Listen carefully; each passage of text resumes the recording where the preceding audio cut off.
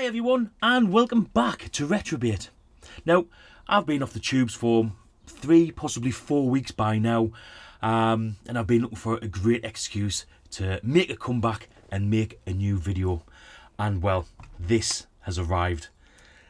Yes, we're going to be playing Spectrum Homebrew on the channel for the first time in quite a while. But not only any game, this is Redshift, and Redshift looks absolutely fantastic.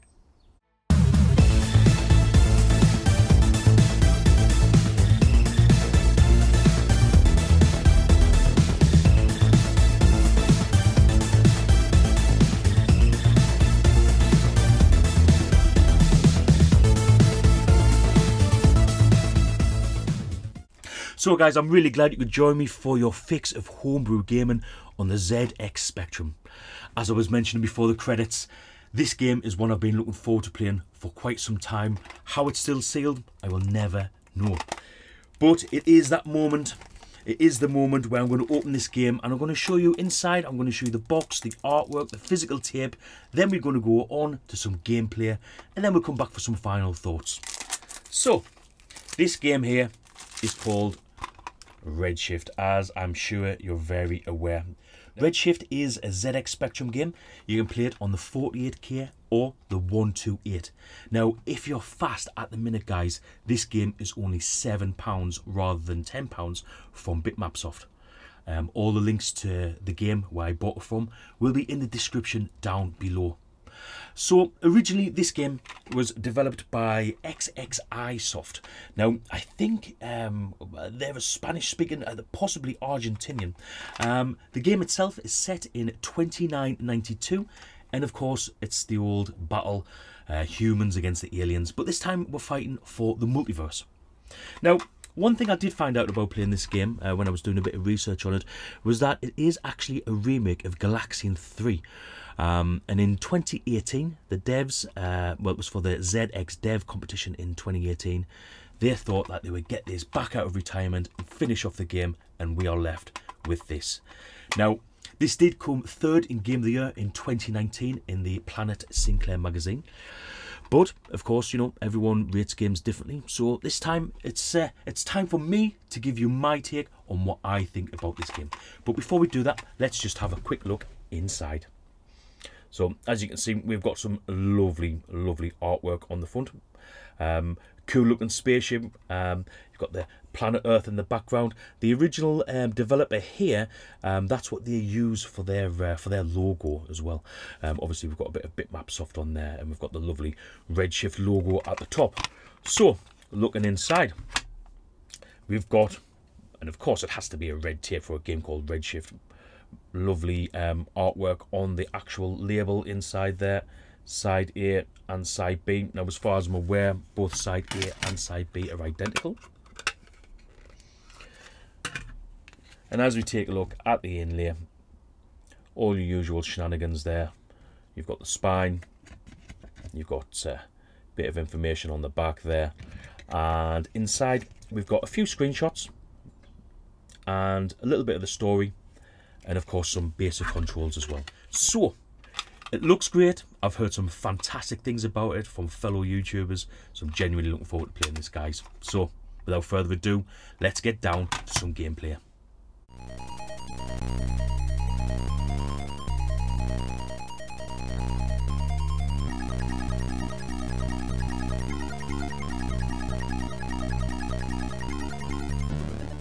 So I love at the beginning of the game how you speed up and blast off into outer space.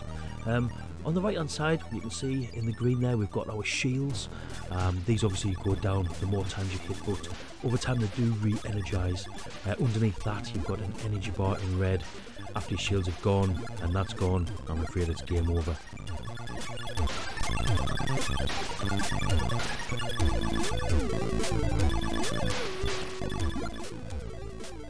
Great soundtrack in the background. Love the bass, the noise of the lasers and the incoming fire. Not annoying. Nice, like high pitch kind of sound. Goes very well with the game.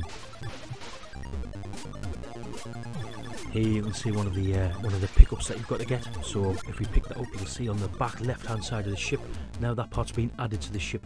This goes on throughout the whole game. You get extra wings, all sorts. Really, really good part of the game.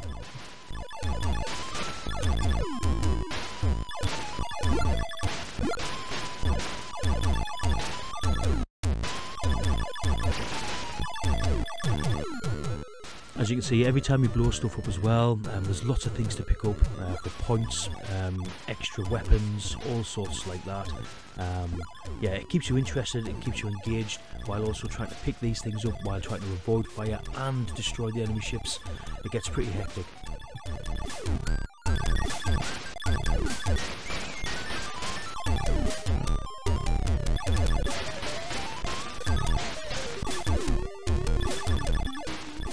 Then when you move on to another part of the game, you can see that the background's changed into a yellow. This is a monochrome game, but as you can see the incoming fire there, how it like flashes between the black and the yellow, so you can still see it no matter what background it's on. That's really helpful in this game.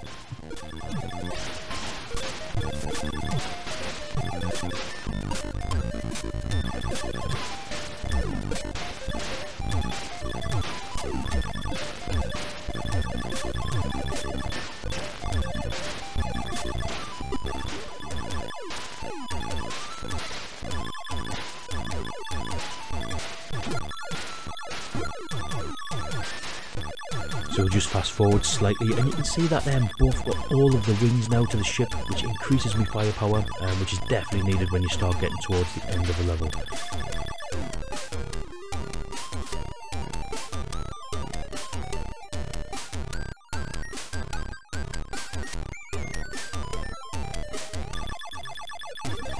And here we are, end of level boss. Now, the end of level boss has got 3 or 4 different parts to it.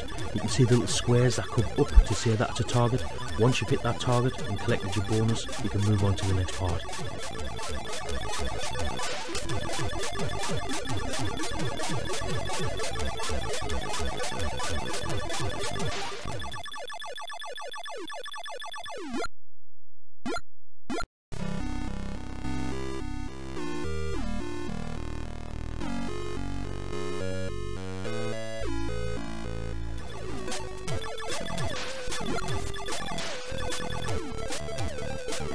Now, as you can see here, I'm running low, I'm almost out of shield, and we've got like some sort of attack of like all sorts of stuff coming towards you.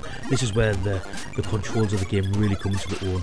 Very responsive, very slick, no lag, and that is exactly what's needed for this game.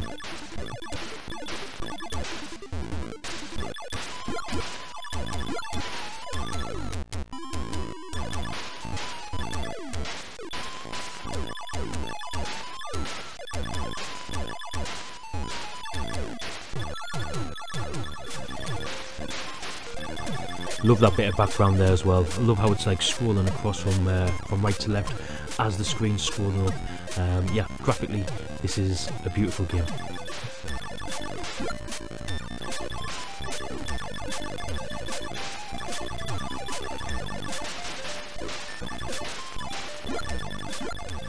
Another nice touch from the developers is when you get damage after you've lost your shield, you'll start losing parts of your ship that you have picked up.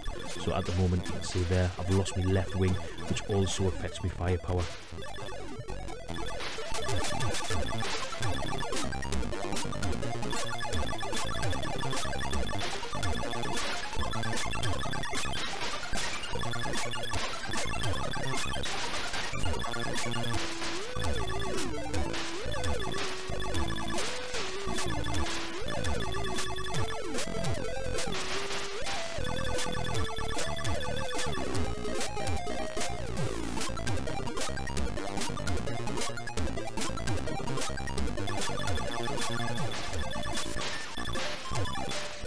Coming towards the end of my life now, yeah, really struggling. There's lots of incoming enemy fire.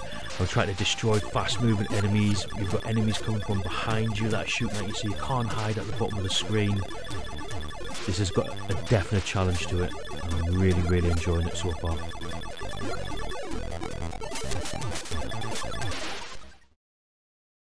Well, what can I say about that game? Yeah, that was definitely worth coming back for. I mean, where do we start? Yeah, graphics. The graphics are absolutely fantastic, really well drawn.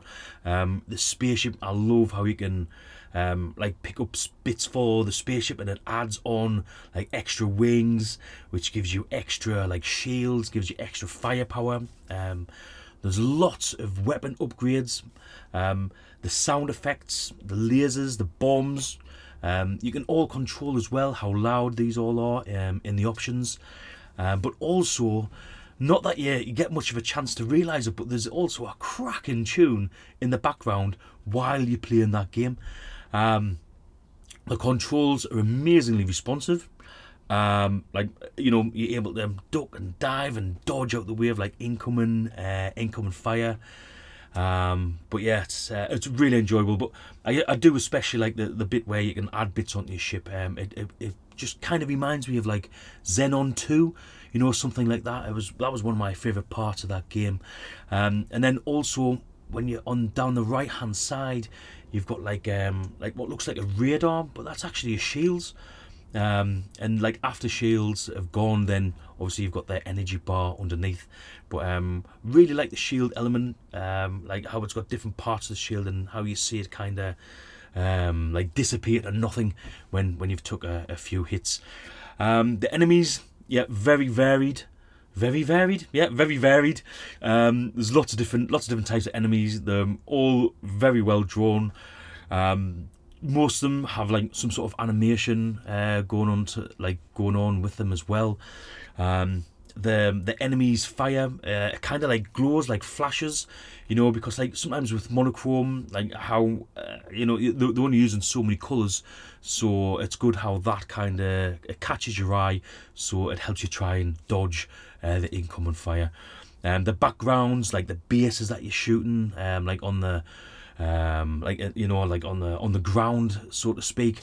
Yeah, pretty varied. Lots of different things to explode and blow up, and you've got to obviously make the like get all upgrades as well from things that you blow up. End of level bosses, as you saw, yeah, that fire button's taking an absolute hammering. But there's also, like, you can see the targets come up on the last on the end of level boss, so that you know once one part's complete you can kind of concentrate your fire onto another part and then hopefully finish it off. But yeah, altogether I would say that this is an absolute must buy. Graphics great, playability great, difficulty level is spot on, the music's great, the sound effects are great.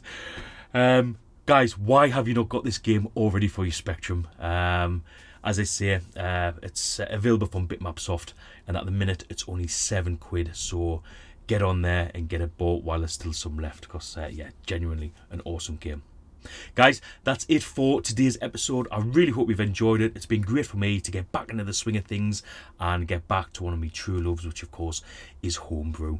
And the ZX Spectrum for me has some of the best Homebrew on the 8-bit micros. If you do enjoy 8-bit micros, 16-bit, where, you know, we're talking about the Amiga, anything like that, then please consider subscribing to my channel, because this is definitely my passion. And until next time, guys, goodbye.